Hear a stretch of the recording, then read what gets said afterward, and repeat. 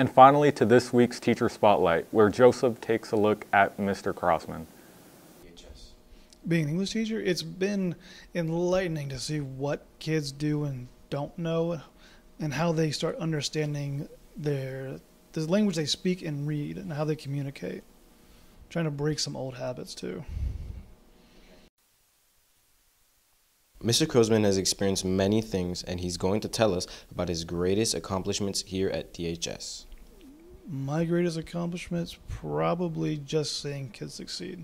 I know that seems kind of minor, but it goes a long way when kids understand things that you think that they're going to struggle with, where that light kicks on in their head. They go, oh, I get this now. And that's probably one of the better things.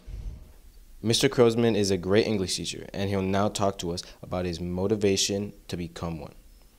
I do history by nature, but history and English are really much part and parcel with each other. It's just more of the mechanics.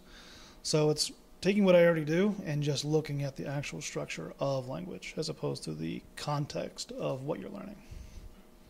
Mr. Croasmun will now share about what it's like being in the Marine Corps. That was a mixture of either a lot of excitement or a lot of boredom, you know.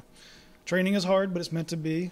Then you go to fleet, and then you're pretty much a person like you are now going to work, except you have to show up to work or you get in a lot of trouble.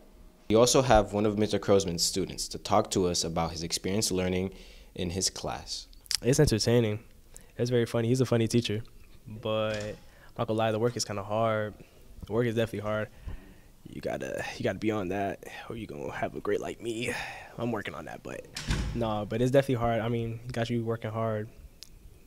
But yeah, it's funny. It's cool. It's pretty chill class. Do your work.